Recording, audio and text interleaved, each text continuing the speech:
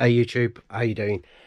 So today's video is going to be about bearings and servicing your bearings, keeping them running sweet.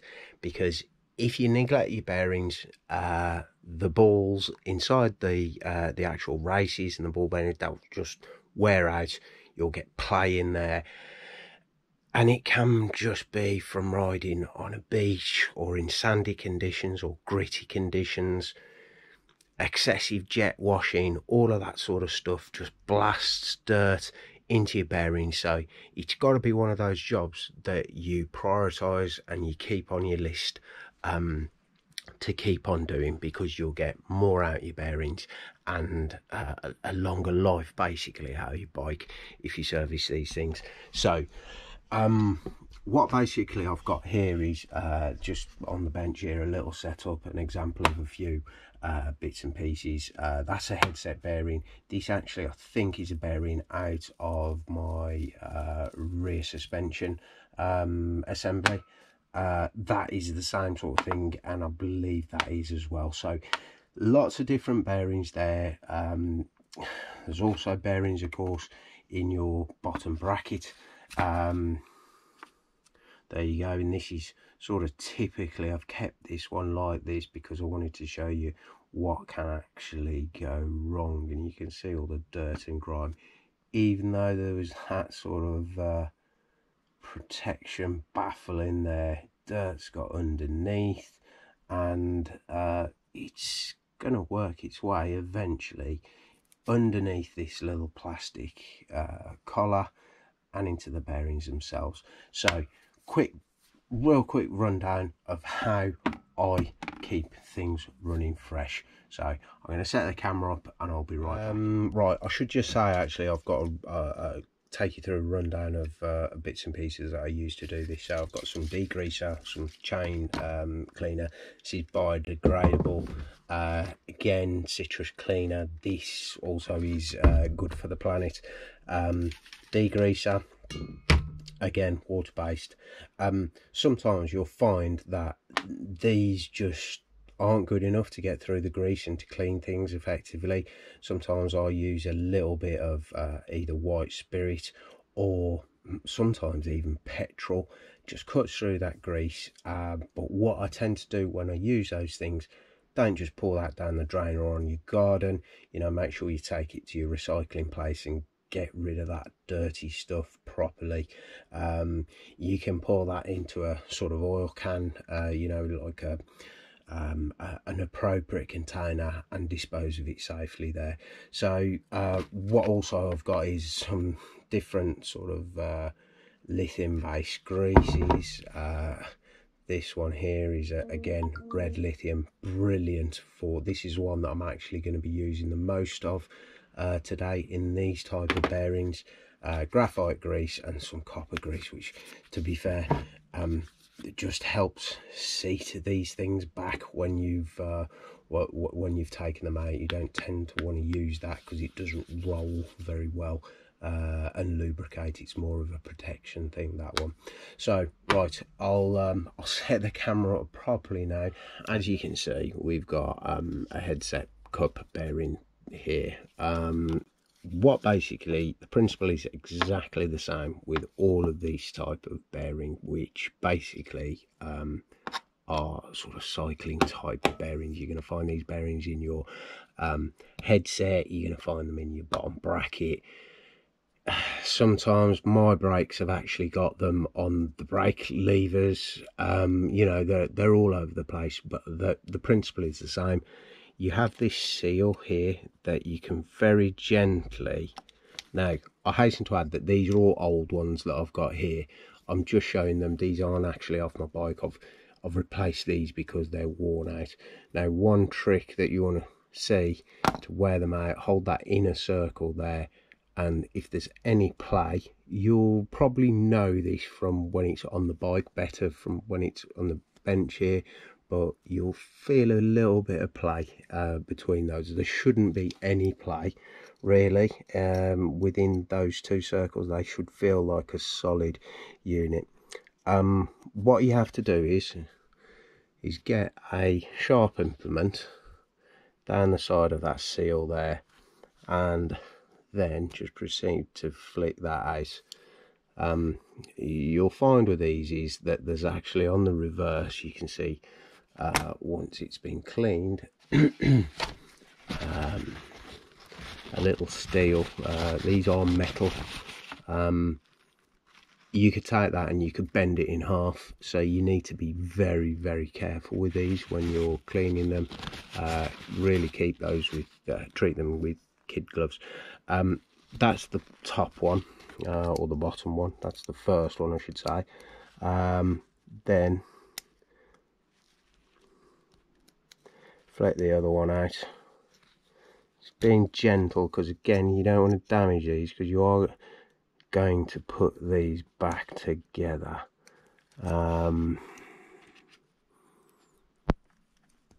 This blade, I don't know whether you can see, actually has snaps. It hasn't got a point on it, so I am struggling a little bit with this, but again, you're going to be using a nice new blade as to not damage your seal. I'm making a bit of a mess of this, nearly had it then. There you go. So those two are out. What I tend to do is get a little cup, container, pop all your bits in, then take some of your degreaser, squirt that in, and you can see there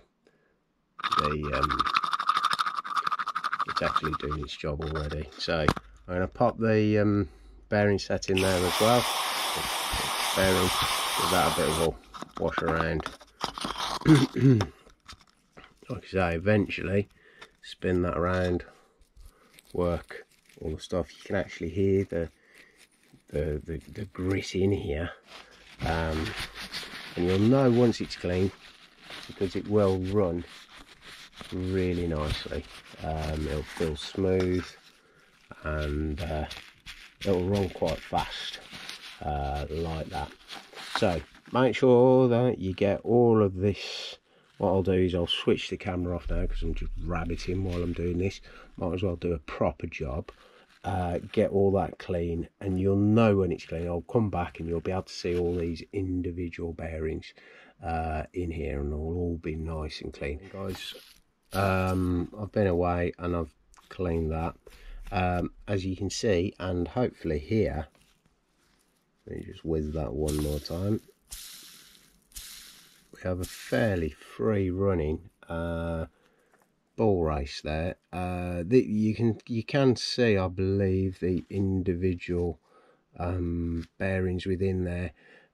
This actually actual assembly has got a plastic like brace, if you like, to keep the ball bearings in place, sort of front and back. They often have those in the old days. When I was a boy, I used to take these apart. Those all used to be metal, but obviously we've got more advanced materials these days. So basically, that is now clean and ready for a little bit of grease.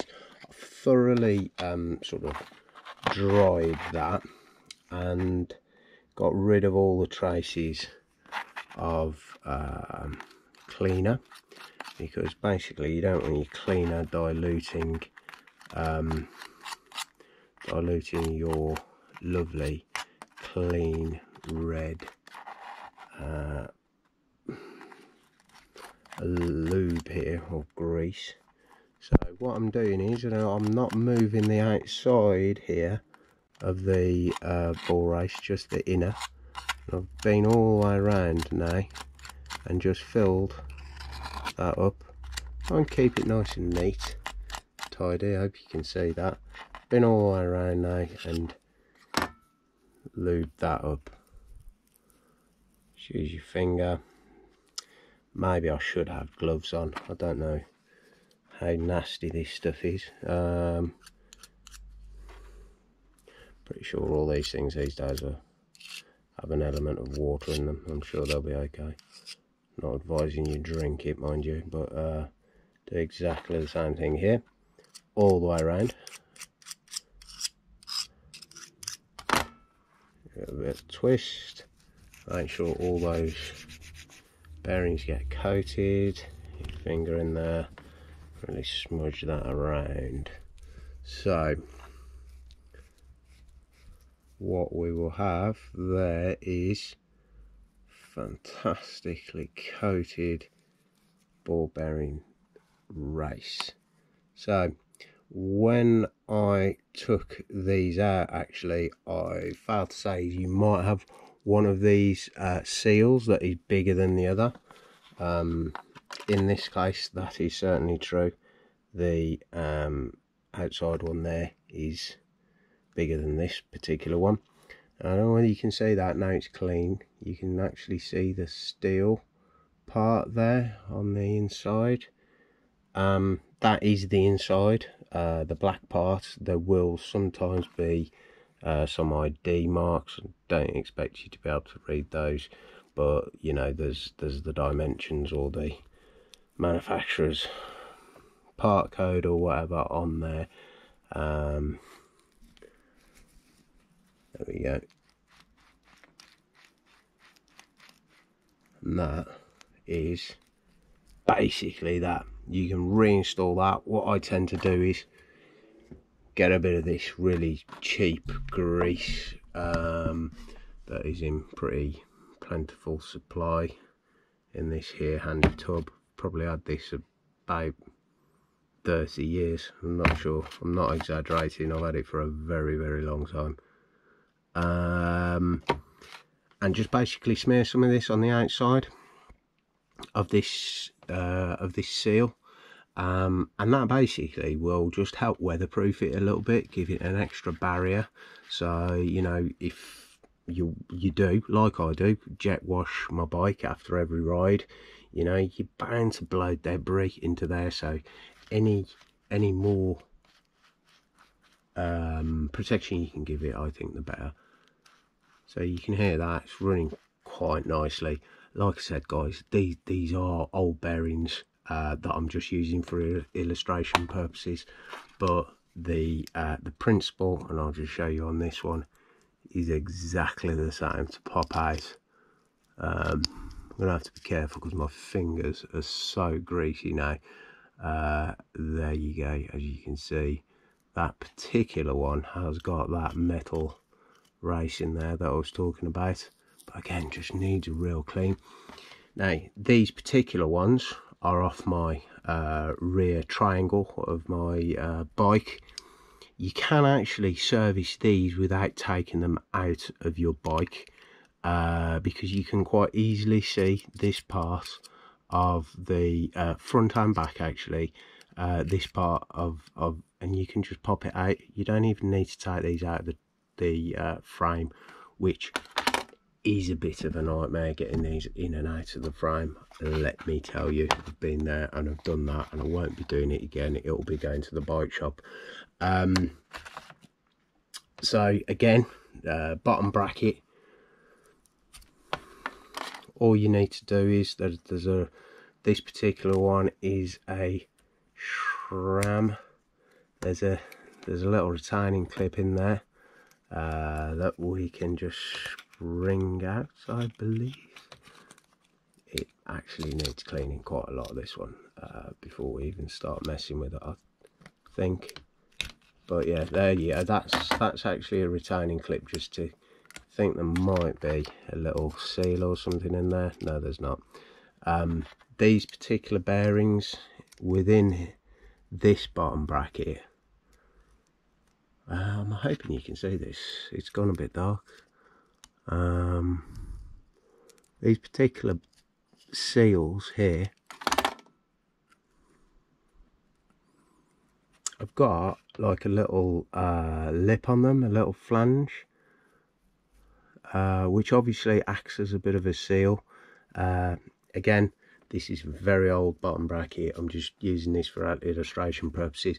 But if you imagine that on the bike with your cranks off, You can actually do this while the bike's on. You don't need to take the bottom bracket off to do this.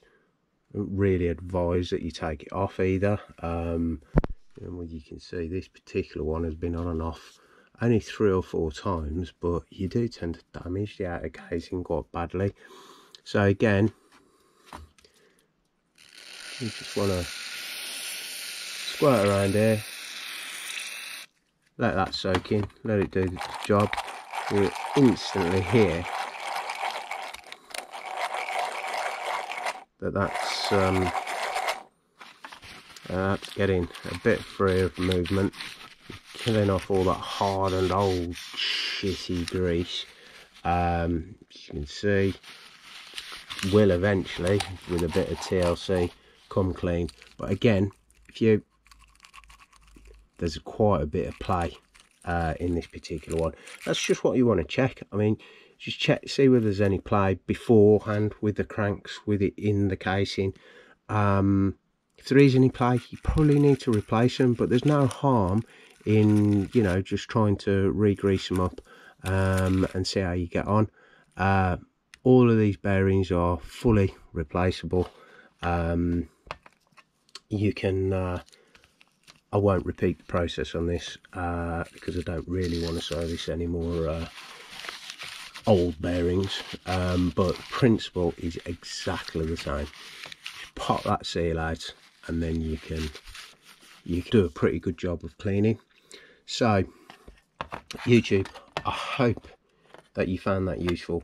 It's a real quick, easy maintenance job that, let's face it, it will keep your bike running sweeter than you think, and it's going to save you money in the long run. It's just going to give you I've all fallen foul of this so many times. You know, you just keep on riding and you wear things out. Look after your things, they'll look after you. Particularly when you throw in like 120 quid a new bottom bracket, a nice Hope one, all the rest of it. Precision engineering, amazing ball bearings. Some of these ball bearings are ceramic. Incidentally, you should use the appropriate grease, ceramic grease in that situation. I don't have any ceramic ball bearings in any of my bikes, so I haven't got any of that grease, but just check them out beforehand. Yeah, so I've lost my train of thought now, guys, but you know, just look after your stuff and it'll look after you. I hope you've enjoyed this video. Let me know if there's any assistance or anything you need when viewing this. Please bang me a like, because that always helps the sort of algorithm and helps other people find this. If you found it useful, I hope other people will as well. So if you could like it, maybe even find time to subscribe to some videos or to me, I'd really appreciate that. Thanks a lot, guys.